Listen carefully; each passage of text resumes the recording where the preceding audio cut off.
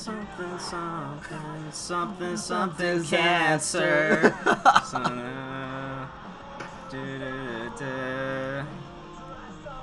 Hopefully, we don't ask what this song is and somebody says like Michelle Branch or something like that. Oh gosh. I'm I sorry. like the song here.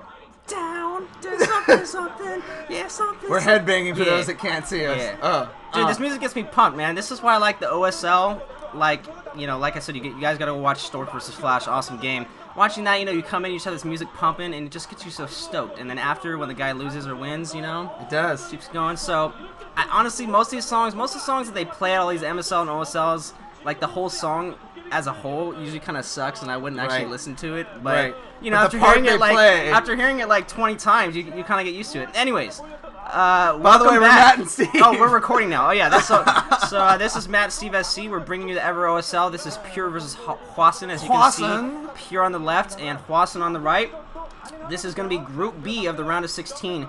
And the standings so far, just so you know, in this group, we have Yellow, Pure, Zero, and Hwasin. So I think that Zero and Hwasin are kind of the favorites to move out of this, but certainly this match is one that can go either way.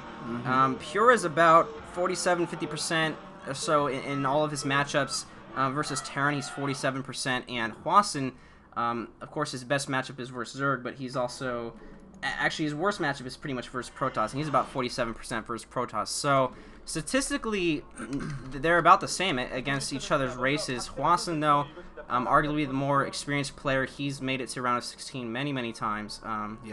Pure, more kind of an up-and-coming player, but I have been impressed with him, especially also his PVZ. We watched him actually, I think it was actually against, no, it wasn't against Yellow, because he lost a game to Yellow, but I think it was in the MSL. He played pretty well against the Zerg in that. I can't remember who that was against, but anyways, this is the Terran player up here at the 12 o'clock position. This is El Nino, which you could probably tell by the spawn positions and the ice tile set.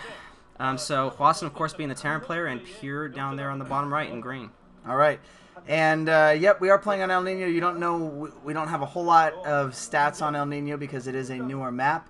But it is the map, the 3-player map that has the minerals around the edge, and which we haven't really seen a whole lot of play happening through that around the edge minerals. Not like Outsider, which there used to be a lot of play going on the outside. So not as much going on. Also has kind of the weird, awkward nuclear-looking symbol in the beginning and the middle of the map that I always enjoy. But as far as this goes, it's a very kind of spread out map, and there certainly is the expansions are easy to get, and we're going to see Standard coming from Terran here, going the supply depot into barracks, and I was almost looking for a Zerg build here, but we're looking at Protoss. We're going to see possibly a 12 Nexus, I believe. Yep, he's saving up money there. Yep. Never something in Korean in a cloud. You know, I don't get. See, this is what's funny about like English and other languages. English, well, we do have some Spanish words, but otherwise, like you don't see like we don't English. Yeah, we're not writing like Korean R signs or anything like that. But like the Koreans, you know, they have English. A lot of times you see it in other countries. I think it's just because English is such a popular language.